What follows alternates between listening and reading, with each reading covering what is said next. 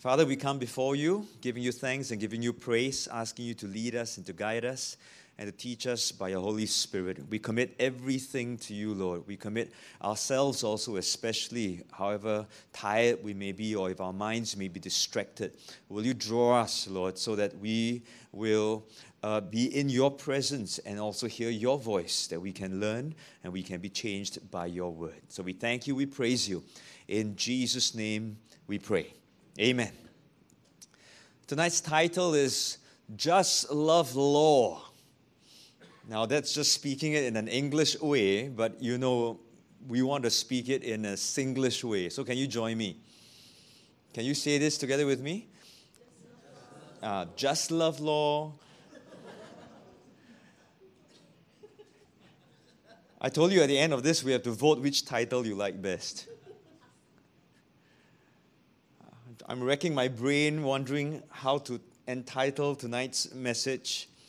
And I just stumbled upon this. And for some people, looking at the word loving the law or love law, it might even be controversial. I never know these days. Sometimes people look at the word law and they say, how can you love the law? It's not good. But it's okay with being controversial because today I think we have to preach from the word. And let's see what the word tells us about the law. So let's look at Matthew chapter 5, verses 17 to 20. Do not think that I came to destroy the law or the prophets. I did not come to destroy, but to fulfill. For assuredly I say to you, till heaven and earth pass away, one jot or one tittle will by no means pass from the law till all is fulfilled. Whoever therefore breaks one of the least of these commandments and teaches men so, shall be called least in the kingdom of heaven. But whoever does and teaches them, he shall be called great in the kingdom of heaven. For I say to you, that unless your righteousness exceeds the righteousness of the scribes and the Pharisees, you will by no means enter the kingdom of heaven. This passage to me is a very important one. Not that the others are not important. But each time when we look at a passage, you know that we must look at the context of what would have been mentioned before that and what is mentioned after that. So for the last two sessions, we've been talking about salt and about light. And we concluded that being salt and being light, what it must translate into is that there must be good works. There has to be good things that come out of that position, that identity and that function called good works, so that our Father in heaven will be glorified. But after this whole passage, where Jesus then talks about the law and the prophets and his explanation of it, we have his examples and his illustrations where he says, you have heard this, but I say this to you. You have heard that it was taught in this way, but this is how you really should be understanding this. And so if we look at this whole passage in its context, I think we don't have to guess too much. We know that this evening we're going to be talking about the law. What about the law? What can we learn about the law? Is the law still for us? Is it relevant? Do we throw it out? Is the law good? Is the law bad? Today we have to even try to decipher this one concept. Is the law, as is mentioned here by Jesus, is it pre-cross? That now that it's after the cross, we don't have to bother with it anymore. You see, this passage becomes so key, it becomes so important because if we miss the teaching, if we miss an understanding of this, our doctrine or our orientation, we can go off track. This passage is also key for us to understand the rest of the Sermon on the Mount. Because Jesus is using this, again, as another transition to say, so you know the Beatitudes, you know these are the things of the kingdom, you know this is your function. Now, how are you going to move in accordance to that? We even have to ask our question as we look at this law, is it even relevant or does it apply to us as Gentile believers? It is about the law. And I suppose if you are sitting on that mountain and here Jesus is coming in as the King and as the Messiah, and He's declaring this is how this is going to be, you need to be doing good works. Would it be a possibility that as you are listening to Him saying all these things, it sounds easy enough? All I need to do is just get involved in being good salt and being a nice bright light. I'll do good works. I'll get involved in some causes. Is that all, Jesus? So does it mean that if I can accomplish all these things, then that's all there is to it? There's no longer any need of the law. There's no longer any need of the prophets. Come on, King Jesus, why don't you explain this to me? You say you are that Messiah, right? You are that Christ, right? And I believe Jesus knew what was in the hearts of people, because the moment He spoke about doing good works and being salt and light, immediately He declares, do not think. Now, why does He have to say, do not think? Because obviously someone was thinking. So He addressed it immediately in the hearts of the people, in the minds of the people. Do not think that I've come to destroy the law and the prophets. Do not for a moment even harbor that thought. Don't presume this, because it's wrong. And then He goes on to the next passage. He says, for assuredly I say to you, the law will not be taken away. Do not think, not for a moment. Assuredly, verily, truly, amen, amen. The law is here to stay. I've shared in a teaching before this that, when Jesus comes onto this scene and on top this mountain as He's delivering this message, He comes as the new Moses. Moses, as he went up to Mount Sinai, he received the law on that mountain from God, and then he delivered it to the people of God. Jesus, as the new Moses, is not just a law deliverer in that sense or giving to the people. Jesus Himself is the lawmaker. Because He comes onto the scene and He is the Christ. And if He is the Christ and He's saying, look, I am the Christ here, I'm saying to you, don't even think the law is going to be moved away. Assuredly I say to you, every part of this law is going to be fulfilled. I, as the Messiah, I uphold and I establish God's law. Now, if that's the case, then the law that we're talking about, do you think it would be correct to call it the law of Christ? It is the law of the Christ. He says, I uphold it. In other words, this is not just God's law, this is my law. As the King coming onto the scene, as the Messiah, as the Christ, I'm upholding this. Now, I know sometimes we look at this and we never think of it before, right? We always look at it as the Mosaic law. But who gave Moses the law? God. Who is Jesus? God. Who is the Christ? God. And so the law of God equals the law of Christ. There's no difference to that. Let's unpack this a little bit. I think we need to know what this law is all about. To the Hebrew, the entire law is called the Tanakh. And it can be classified into three groups called the Torah, the Nevi'im, or the Ketuvim. And collectively, it comprises the law, the prophets, and the writings. So when Jesus says, the law and the prophets, I have not come to abolish, I've come to fulfill, He's really saying, I've come to fulfill the entire Hebrew Scriptures as we understand it. Now, we use this word law, and honestly, when we look at the word law, it doesn't sound positive to us. But in the Bible, in the Old Testament, you will find that there are many other words that are used to describe the entirety of the law of God. You can call them testimonies. If you read in Psalm 119, you can call them judgments. We even use the word statutes. Generally, we refer it to God's word, the word of God. We also use this word precepts or commandments or promise or even God's way. So there are different words to describe the entirety of the law of God. So if you don't like the word law, you can replace it with any one of these. That's fine. But we also know that this law is divided into three types of law, within which you will find a ceremonial law, a moral law, and a civil law. Now, ceremonial law is, of course, the things of what they do within the temple, the kind of worship, the things that they have to do to get into the presence of God and to have that relationship with God. The moral law is obviously how a person needs to conduct himself for himself and also with someone else. The civil law is about the same, but it extends to a certain nation, right? The people of Israel, where they have their own set of laws. And sometimes they overlap here and there, but generally these are the three things that we look at. But essentially, when we look at this one-word law, I want us to understand that when we look at this Bible here, when we call this book called the Bible, and the Bible literally means book.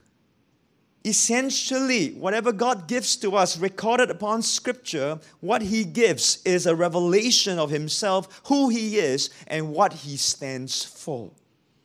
And you and I know that God is immutable, He is unchanging, He is consistent, and in that sense, if God does not change, then His word is also the same, it also does not change.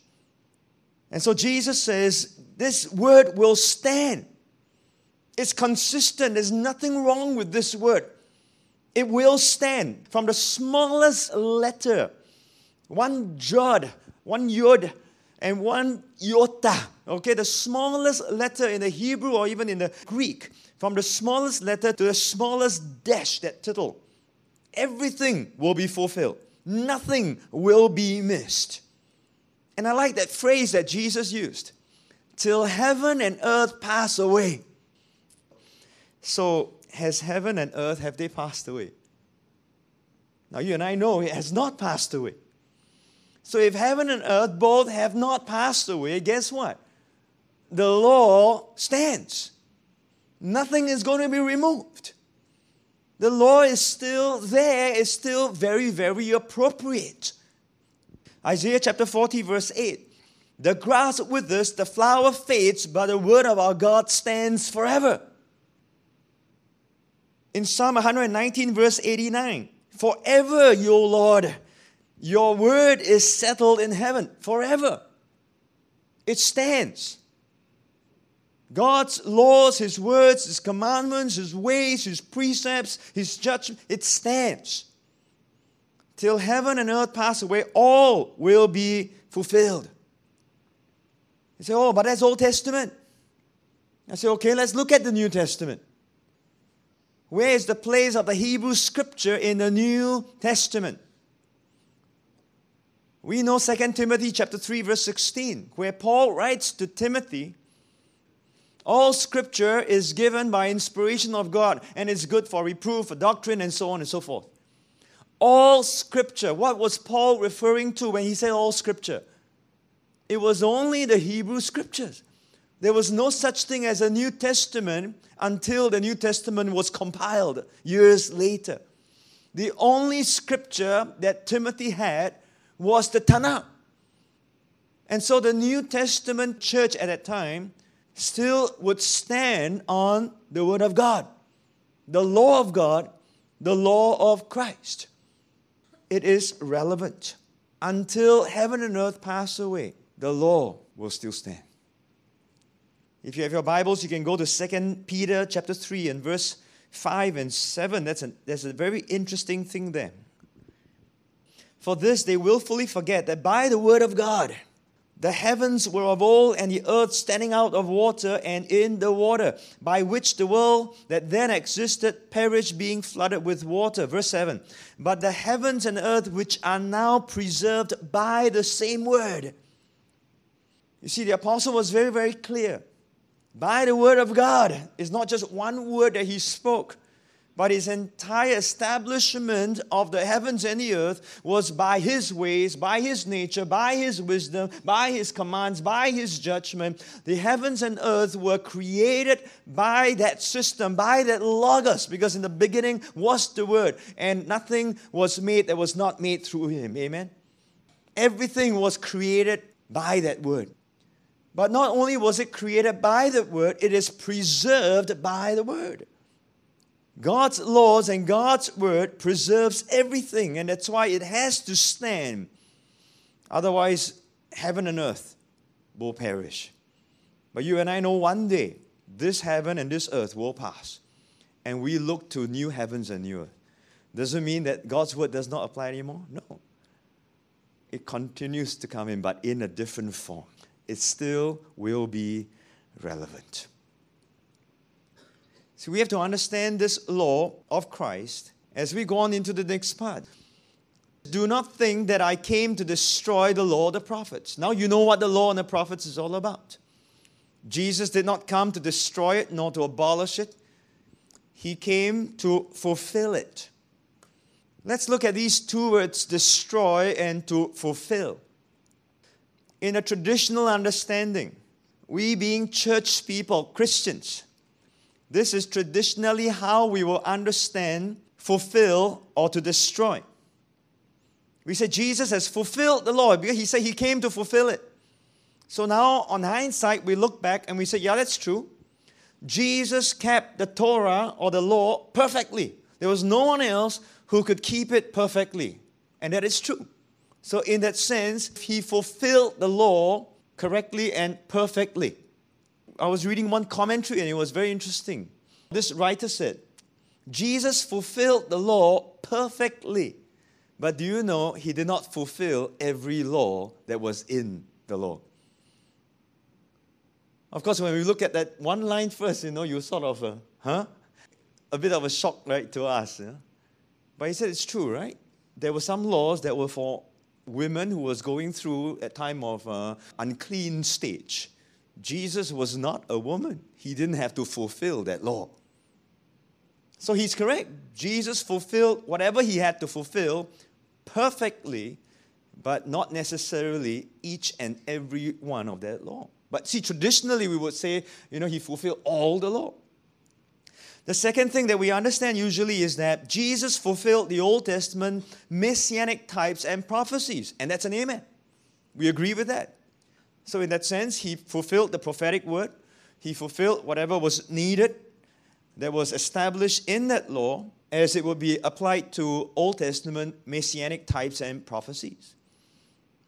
We look back and we say, yes, Jesus provided a way of salvation that meets the righteous requirements of the law. And that's correct. That's also an amen. He had to be that substitute. A sacrifice was needed. And in being both the substitute and the sacrifice, he provided the satisfaction to God's judgment upon sin. And so we agree with all that. So that's a traditional view of understanding Jesus coming to fulfill the law. But be careful, because when we look at this, and if we paint such a big broad stroke, we tend then to generalize this to mean that since Jesus fulfilled everything, then that's why the law is no more needed for all of us. Can you see this tendency? I'm not saying everyone believes in that, but I'm saying we can stretch it and push it to an extreme and catch the wrong picture, which I think is prevalent in certain cases today. Jesus has fulfilled everything, so we don't have to do anything. Nothing is required of us. Let's close in prayer. This is the traditional understanding of how Jesus fulfilled the law. But for a Jew, they would understand a Jewish rabbinic understanding that this line to fulfill the law or to destroy and abolish the law was actually a rabbinic idiom. That if a rabbi says that he has to fulfill the law, in his mind, what he's thinking about is to correctly interpret the law. It has to do with interpretation. Because if you interpret it correctly, then you are able to obey it to its fullest intent. Can you catch this? So that's the meaning for a rabbi when he says, I'm here to fulfill the law. But if one abolishes or destroys it, then the converse is true. It means to misinterpret it, to miss the big picture, to miss the intention, and thereby to apply it wrongly. Because Jesus now says, I'm not here to abolish it. I'm not here to push it one side. By no means. The law stands. And as it is remaining there for us, then we need to interpret it correctly. Jesus is saying, let's look at the interpretation. Jesus was not so much against the Pharisees than he was against their interpretation of the law. See, many times we look at this one word Pharisee, and immediately we have a very negative picture of this group of people. Now, it's very natural because that's how we've been taught, and that's how our orientations would be. And although Jesus would pick at them and point at them later on, here, what he's saying is, look, it's not so much about the Pharisees, it's about their wrong interpretation of the law. But is it all about just interpretation? I believe Jesus expects his law to be kept. I don't think there's a king that comes to say, this is my law, and he says, you don't have to worry anything about it. No. He goes on and in the passage says, whoever therefore breaks one of the least of these commandments and teaches men so shall be called least in this kingdom of heaven. But whoever does and teaches them, he shall be called great in the kingdom of heaven. Immediately, he continues in his teaching and in his sermon. He talks about those who break the law and those who keep the law. If he doesn't want people to keep the law, then why talk about it? Jesus expects his law to be kept. But how do you keep the law? Everything hinges upon interpretation. You interpret correctly, you fulfill the law. You interpret wrongly, you destroy or you cancel or you abolish that law. Everything hinges on interpretation. And who better to listen to than the king himself coming to give you the right interpretation? But don't miss this point. There's going to be greatness in the kingdom, and it's related to obedience. See, sometimes we think we're all going to be the same. Paul in the New Testament says the same thing, that not all will receive the same glory. It's consistent. So greatness in the kingdom is linked to obedience of the laws of the kingdom. But then Jesus then goes on to say, for I say to you that unless your righteousness exceeds the righteousness of the scribes and of the Pharisees, you will by no means enter the kingdom of heaven. So suddenly he talks about the righteousness of the Pharisees and how God's people or Jesus' kingdom people needs to exceed the righteousness of this group of people. So I think it's also important for us to examine a little bit the righteousness of the Pharisees.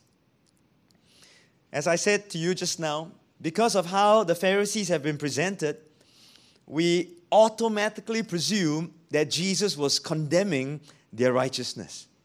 Immediately, right? I don't know about you, but when I reach this verse, usually my first thought is, you see, their righteousness, lousy, no good. But now, today, I am better than them. Thank you, Jesus. Right? That's my tendency to think that way. But do you know that if you go into the history and the context, Jesus was not coming against them per se. He was actually speaking in support of them. Why? Because not all Pharisees are to be tarred with the same brush. There were good Pharisees. There were good Pharisees. Let me quote Matthew chapter 23, verses 2 to 3 for you. Jesus actually says this, the scribes and the Pharisees sit in Moses' seat. Therefore, whatever they tell you to observe, that observe and do. I mean, if these guys were lousy and teaching even wrong things, why would Jesus say that? But he doesn't stop there. Later on we will see, he actually says, but do not do according to their works. For they say and they do not do. So what they taught, that's okay. But how they apply it themselves or don't apply it, that's the problem. You see, so there were good Pharisees. They were intending to get the law right. They were not working for their salvation actually. They were working from their salvation. Are you surprised? That's another presumption, right? For us that we think, oh, you know what? They're trying to be righteous so they can be saved. To a Jewish mind, they are already saved. And because they are saved, they want to live right. They were not working for their salvation. They were working from their salvation. That's applicable even for us. They had a high regard for God's law, a very high regard. They were sincerely trying to do their best to please God. And do you know what was their motivation? They knew the consequences of breaking the law. That happened for them, the people of Israel, and they were kicked out of the land. And so when God saved them and delivered them from the hands of the enemy, and God brought them back into the land again, they have been saved once more. They better get it right this time, you see? They had a very high regard for God's laws because they understood the repercussions and the consequences of breaking God's law. And what they did, to the best of their intention, was that they erected what we call fences. It's a rabbinic style. That if there's this law that needs to be kept, and we have to be protected from this one law that we do not break it, what they do is that they do a fence around it to say, before you get to this, you better not do this. And they put like 5 fences or 10 fences around this one law. So instead of one law, now you have 10. But the intention was good, that they would be able to keep it or at least not be able to break it, that they would be able to please God. It was well-meaning. In other words, better to be saved than sorry. And so you have heard of many stories, right, about the Sabbath lift and all that. You cannot work on Sabbath, so better don't give you any chance to work. So there's a Sabbath lift that has only got one button. It has got no buttons. You just go in, and so you don't have to press anything, so you don't work. Now today we look at it, and we listen to it, and we smile or we laugh, but that's how careful they are. But in trying to get it all right, they got it all wrong. They added law after law after law, and they started to police all these things. It became rigid, it became legalistic, and it became condemning. It was burdensome, it was difficult for them. And here comes the worst part, because it was so difficult, no one could keep the law. Even the Pharisees themselves, who put in place all these safeguards, they couldn't do it. And because they couldn't do it, they become hypocrites. They tell someone to do it, and they didn't do it. And even worse, after that, they had personal agenda because they had a pride of place. It became political. And they appeared to be very pious and to be doing this for God, but in reality, they were doing it for themselves. They were greedy for money. They were greedy for power. They were greedy for position. They were trying to get it right, but they got it all wrong. Over time, it became an outward display. That outside, they would look and perform as if they were all righteous and being very good for God. But inside, their motivation was questionable. And although they kept the law, the problem was that they did not reflect the God that the law was supposed to reflect. This was the problem for this group of the Pharisees.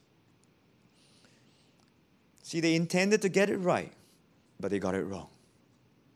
So when we look at this front phrase where Jesus says, your righteousness must exceed the righteousness of the scribes and Pharisees, I believe he was looking at the good parts, and he says, you know how they keep it so well? How they fulfill everything? This is what you should be. You must exceed this. Do the good stuff. There's nothing wrong with keeping the law. I mean, I cannot imagine a king who comes to someone who keeps the law even 90% well and say, don't even follow them. 90% no good. That would be preposterous, right? That's ridiculous. In fact, if I see someone doing 90%, I will say, man, go for it, man. We got to be better than this. This is how it's going to be. But don't exceed the other part. Don't be a big hypocrite. Don't exceed hypocrisy. Don't exceed their wrong motivations. That's not what Jesus is talking about. He says, your righteousness has to exceed this. And if you were one of those people or the disciples sitting down there and Jesus says this, immediately you're going to go, whoa. I mean, if they are marking 90%, I cannot even. It's like you asking me to swim for the Olympic team like that, I can't even make it. I can't even smell their smoke. And then he says, if your righteousness does not exceed, you won't enter the kingdom. I imagine that kind of a shocker, right? And here I want to give you 5 points here. 5 quick observations. In rightly interpreting his law, his own law, this is the law of Christ. This is God's law. If Jesus is God, Jesus upholds the law. He says this is how it's to be done. Jesus didn't make it easier. He made it more challenging. If you read the Sermon on the Mount, this is true, is it not? He said this is the right way to interpret it. He didn't make it easier for the people. He actually showed that it was more challenging. It's common rabbinic practice.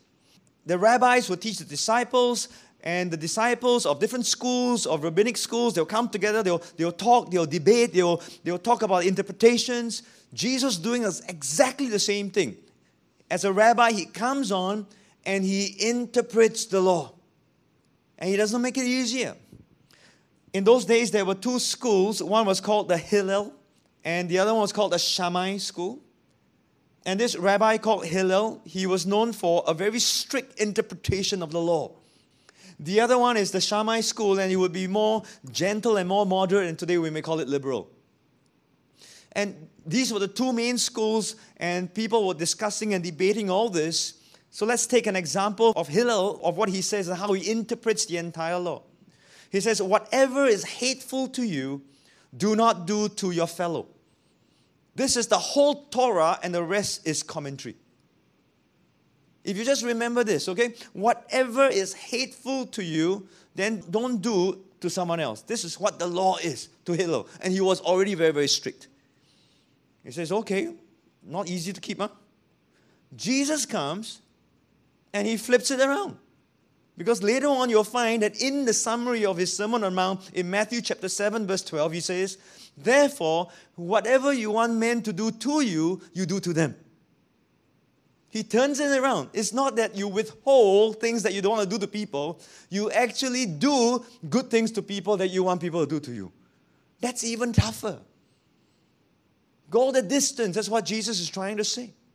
He didn't make it easier. He made it more challenging. Is it not true? The second point. We are usually satisfied with the minimum. But here comes the Christ and he says, go for the maximum. This is what God is all about. This is what his law is all about. Are you like me? I do just enough so that I don't get caught. I'm happy with just the minimum. I can pass enough already lah. As long as I don't break it, can already.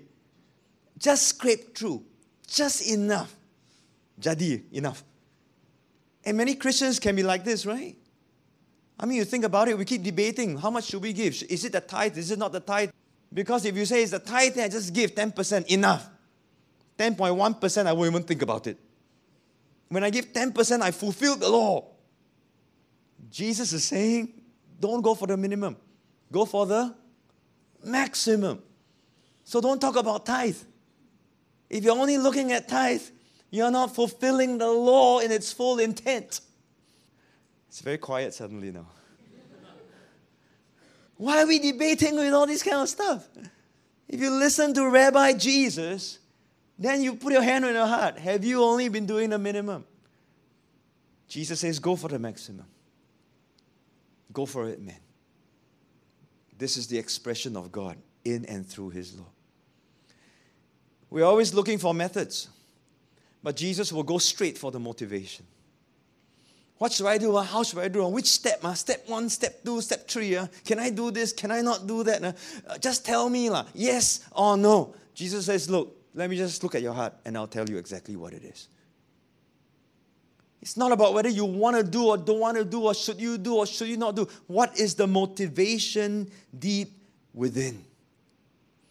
Don't look at only the big issues. Jesus goes straight into the heart. He's looking at a very, very small issue. But that's where it begins. Because he knows his Old Testament. You remember the phrase, sin crouches at the door of your heart? Don't allow it to master you. In other words, don't give it any opportunity or any foothold. If you identify it, deal with it. That's the essence of the law. It's not trying to get away that you don't break something else. Oh, I don't commit adultery. I'm still married with my wife, so I guess pornography is fine.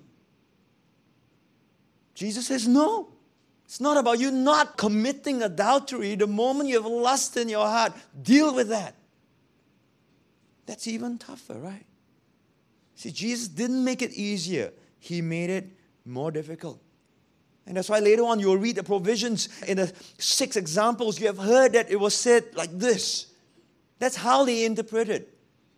Not necessarily wrong, but not the fullness of the intention of what the law is.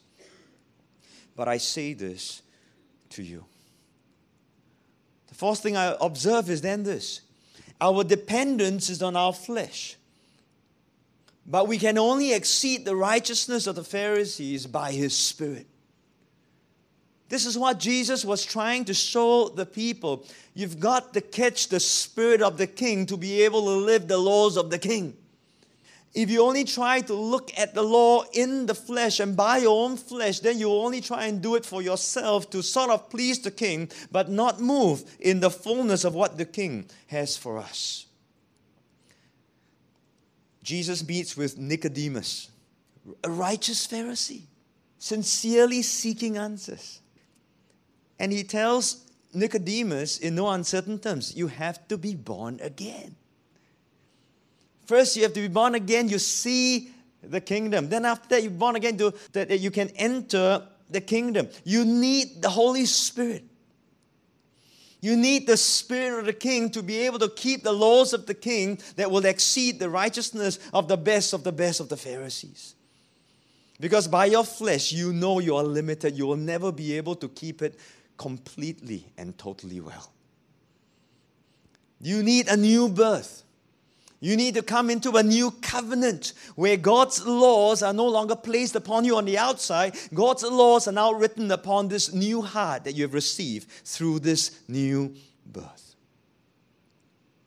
Sometimes you've got to look at God's word and read it in between the lines. If you tell me the law is no longer relevant, then when God writes His law upon your heart, what laws is that?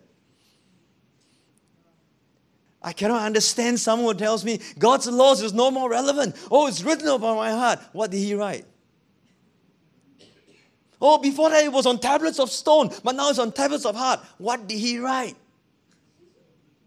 Oh, His laws, but it's a different law. You mean God changed?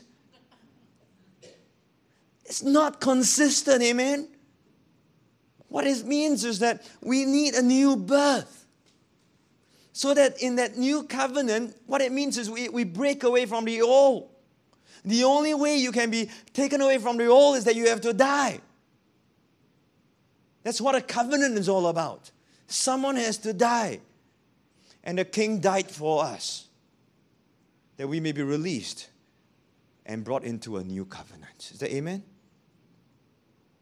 It can't be done in the flesh. It has to be done in the Spirit. And why is it written in this heart? Because external observance of the law, although commendable, is not enough if from within the heart is not transformed. Jesus was never going for the outside. Jesus was always going for the inside. It has to be the transformation of the heart. To the Jews, they prided themselves in the circumcision in the flesh. Those who are circumcised, these are God's people. Paul writes later in the book of Romans, physical circumcision amounts to nothing if your heart is not circumcised. In the Levitical priesthood, although it was glorious in 2 Corinthians chapter 3, verse 9, we know it is not perfect. That's what it says. The law could not bring you to righteousness. That's the Levitical priesthood. And then sometimes people will look at Hebrews chapter 7 says, and verse 11 and verse 12, it says, with a change of a priesthood means a change of a law. You say, you see, the law is no longer relevant. But you know something, my friends? Every covenant has a law. The old covenant had its laws. If you are in the new covenant, guess what? There are laws. Every covenant has laws. What's the difference? What's the change? Because the Levitical priesthood changed into the Melchizedek priesthood, right? We moved from the flesh to the spirit. You cannot depend on the flesh. It has to be in the spirit. Then we ask this question, how is this achieved? We have the standard Christian answer, of course, by grace, through faith, where we believe and the righteousness of Jesus imputed upon us, Holy Spirit given to us, that today we can live this law. Does it stop there? I wish it was. It would be much easier, more straightforward for us. But here comes the next point. The Spirit's work is not only evangelistic, but also enabling towards the eschatological entrance into the kingdom. Now, every word is very important down there.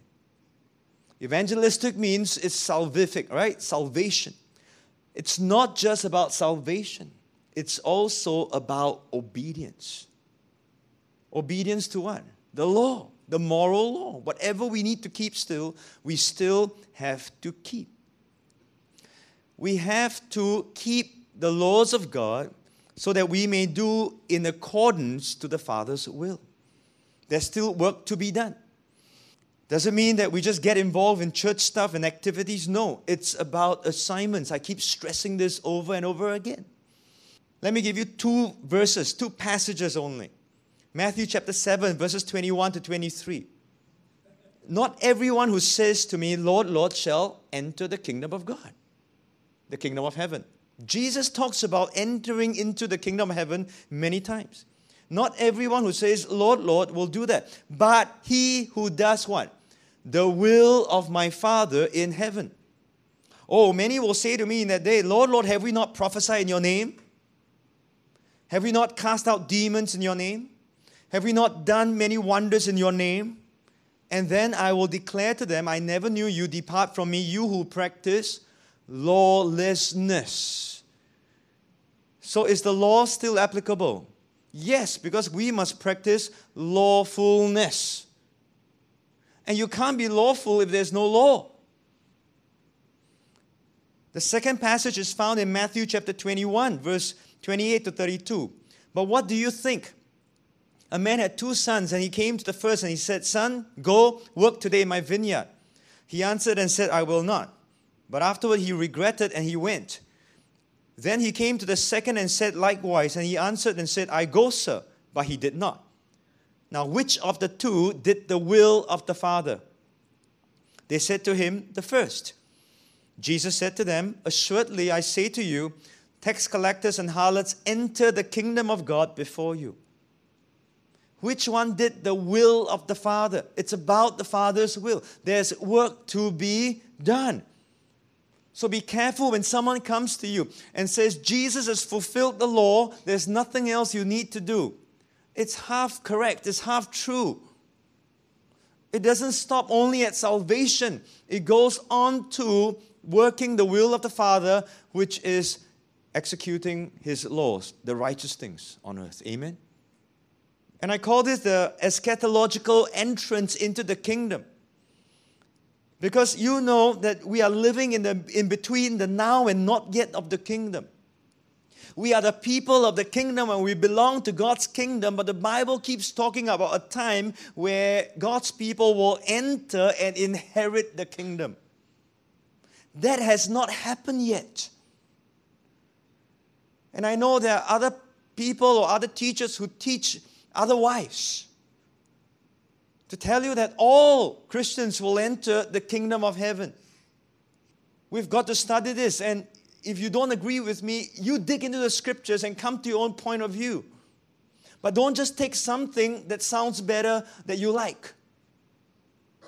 Even if that is true, dig the scriptures so that you are clear of your position. But as far as I'm concerned, I know the kingdom is now and not yet. I'm giving you this huge picture of this passage has not been easy for me even just to prepare something like that. But we've got to press on a little bit more. Because we look at this and we say, great, well and good. But Pastor, Jesus spoke to the Jews, right? See, nowadays, today we like to look at the Jews and the Gentiles. Then we say, oh, but he spoke to the Jews. Well, I Gentile, so I don't need to look at the law. I wasn't under the law, you see. I say, okay, so shall we explore this, my friends? I think it's important. Is the moral law applicable to Gentile believers of Yeshua? This is the question we want to ask, and we hope to answer this. We know that the ceremonial law, many of that do not apply to us. We don't have to become Jews. That's very, very clear to me. We're asking, are the moral laws applicable to us? Do you know that this was the same concern in the book of Acts chapter 15? Acts chapter 15 is what we call the Jerusalem Council. Fast forward for you, the few chapters before that, the Gentiles were baptized in the Holy Spirit. They received the Holy Spirit. They were saved and converted and became Christians, as it were, followers of Yeshua, believers of Jesus the Messiah. Now that the Gentiles are saved, do they need to be circumcised?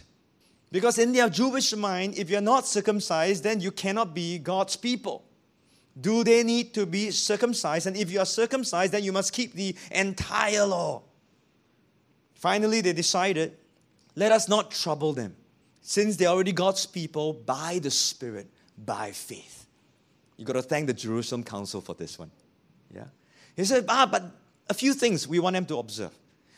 They have to abstain from things related to idolatry. Nothing with idols. Secondly, abstain from sexual immorality. Thirdly, abstain from things strangled or abstain from the blood. Later on, broadly categorize idolatry, sexual immorality, murder. These three things they cannot do. All right? This is important for them to keep. They say, okay, three things, I'm fine. The rest I don't have to worry, right? As long as I don't violate these three, I'll be fine. Let's go back to the law. Do you know the law is made up of 613 commandments? How many of us can remember 613 commandments? Very difficult, right? I give you 4 statements, 3 words, already cannot remember. 613 commandments. And the rabbis were always seeking a key principle. How do you summarize it? How do you summarize the law? And down through the years, the prophets, for example, Micah, reduced it to 3 points. This is all that's needed for you. Act justly, love mercy, walk humbly before your God. 3 things, that's all. Okay? Like awaken, align, assign. Huh? Isaiah brought it down to 2 points. Maintain justice, do what is right. That's all, 2 points. Amos and Habakkuk brought it down to 1 point. Amos said, God says, seek me and live. That's it. Habakkuk says, the righteous will live by their faith. You see, they're all just trying to bring it down to one thought. Big idea. By the time it came to Jesus, remember there was a scribe who came to him, trying to test him. Jesus, what is the greatest commandment? And Jesus actually gave him 2 passages, from 2 passages. He says, first, you love God with all your heart, with all your soul, all your mind. He took this from Deuteronomy chapter 6. But he didn't stop there. He says that the second is the same as the first. Love your neighbor as you love yourself. And on this hang all the law and prophets. That's it. Love God, love neighbor. You cannot do one without doing the other. Both must come together, and this summarizes the entire law. In the New Testament, Paul reduced it even further. 1 word. Love is the fulfillment of the law. All you have to do is love. And that's why the title is Just Love, Law. Just love. That's all you need to do. Let's just love. Sounds simple enough? Everyone happy? Gentile Christians? Right? So all you need to do is love. But friends, we have a present day conundrum. What is love? Can you see our problem now? What is love? I mean, it's well and good. I tell you to love. But what is love? I don't have the time to share it with you, but please go to this website called canyoudefinelove.com. And strangers will just write in their definitions of what love is. If you just go to this website, you'll see what I mean. There are Christian versions there, but let me read at least one or two to you, okay? Love is when you have a burning desire to be with someone. When you look into his eyes and he looks into yours and your heart melts as if you were staring at each other for hours. Okay, another one said, love, no one can define what love is. Maybe love for your family, friends, or someone who is beyond them. You didn't mean to find what love is because it is love who will find you. I could go on. Okay, love is insanity, founded on stupidity and idiocy. Behind that four-letter word is torture, an endless spout of pain and inhumanity, something we can't control yet search for every day of our lives. Just love, Lord. Like that, What is love? This is what I'm trying to share here with all of us. And so to the world today, love is like emotion, it's a feeling, it's sensual, it's erotic, it's sex, it's experiential, it's passion, it's based on vibes, different temperaments, it's inconsistent, it's unpredictable. And today we tell people love is actually freedom because you've got to let people do what they want to do, even if it kills them. How do you love like that? The Bible tells us that the word agape love. Today we use the word unconditional, but I've looked at the theological dictionaries. There's no word called unconditional that's attached to it. Agape love is simply an act of will. It's a decision to act for the good and welfare of another. Do you understand what I'm trying to share here with you? I believe all of us in this room tend to swing at times even to a world's understanding of what love is. But agape is really making a decision to act for someone's good. But the question still must be answered. In a world where love has been redefined, how can we understand the love of Christ and how it is to be expressed in relationship with one another? Can I give you the answer? You got to go back to the law of Christ, because in and through the law, God expresses His love for His people. You see this? Can you see it comes one full circle? This is how God wants us to act well and good for someone. We find the definition of God's love, the way He desires us to love one another, because His law is all about love. That's what it says. Jesus said it. You want me to summarize it? It's all about love. You love God, you love one another. In this one whole thing, it's the law and the prophets. It's all about love. Paul says love is the fulfillment of the law. So if you want to know what love is, you go back to the law. I know this is not nice sounding to anyone down here. Especially that line, go back to the law. I don't want to be under the law. I didn't ask you to go under the curse of the law. We've been set free from that. I'm asking you to go back to what God is all about. And you find out through His law. He said, no, I don't agree with you, Henson. I still disagree. We are Gentiles. We are not under the law. Friends, do you know in guiding the Gentile churches, Paul, a Pharisee of Pharisees, trained under the bestest of Pharisees, under Gamaliel, drew from his own training and understanding of the law and prophets over and over again.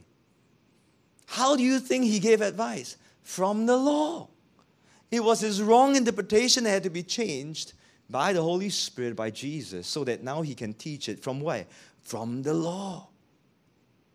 He only spoke very strongly against circumcision, against the Judaizers who want to bring people under that bondage of a fleshly keeping to become God's people. He says, no, you don't have to do that to be God's people. You are already God's people.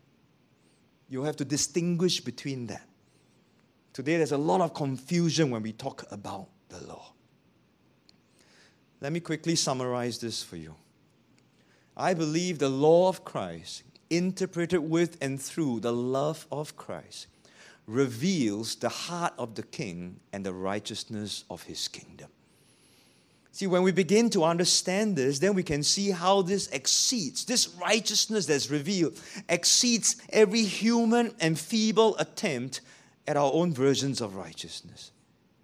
When we understand this, it exceeds every interpretation that we may have, however good our intentions may be. It far exceeds our understanding of what it means even to be a good person. Love is not opposite to the law. The law is not opposite to the love. Both of them are complementary. And you see the complementary action of love and law in and through Jesus' examples in the Sermon on the Mount. And when we come back, we will unpack it one by one. But can you see, if you understand the law and you can see that it is love that drives the law, then love seeks reconciliation. Love deals with the root issues of lust, of anger. Love would honor. Love goes beyond what's required to a second mile. Love does not draw an attention to self. We do things for our God in a very secret manner that God will reward. Love acts for another's good. Love calls out evil and wrong. Love warns, love disciplines, and love obeys. This is what love is. Not the mushy, feely type of understanding of what love is, or a freedom of love, or doing whatever you want to do. That's not the freedom Christ bought for us. The love of Christ fulfills the law of Christ. So I'm going to end this to tell you, not just to love law, but to love the law. Change that mindset. Once and for all, this one word, these 3 letters. If the law was so terrible, how can the psalmist write over and over again, I delight myself in your commandments, which I love. I love your commandments more than gold, yes, fine gold. Your word is very pure. Your servant loves it. They love the law. They love the law. I'm serious. And I believe these psalmists, inspired by the Holy Spirit, they were not being hypocritical when they wrote some of these songs. They love the law. How come today we look at the law and we look as if it's evil and it's bad, when Jesus declares, or when God declares through Paul in Romans, that it is good, it is just, and it's spiritual. There's nothing wrong with the law.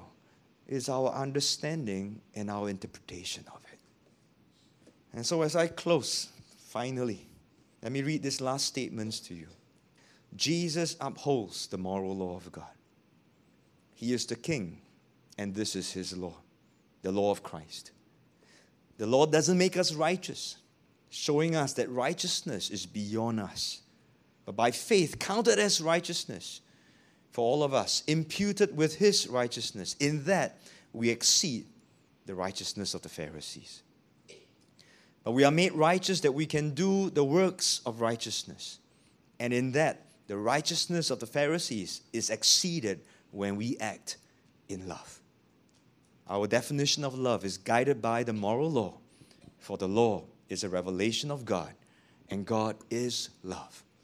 Love is the fulfillment of the law. Just love law. Let's pray. Father, we thank you for your law. And I pray that you will show us the place of your law in our lives. Not to bring us under a bondage, but to release us into a freedom to love your word and to appropriate it for life. Help us, Lord, to understand this well. Change our minds, renew our minds, Lord, so that we know how to appropriate this, interpret this, and to live this well. And so guide us, Lord, especially because today we live in a society that tends towards lawlessness. We need to be people of the word. We need to stand on your law. And so, Lord, teach us and enable us to love your word, to love your law, because we love you, and we will keep all that that you ask us to do. We thank you, Lord. In Jesus' name we pray. Amen. Amen.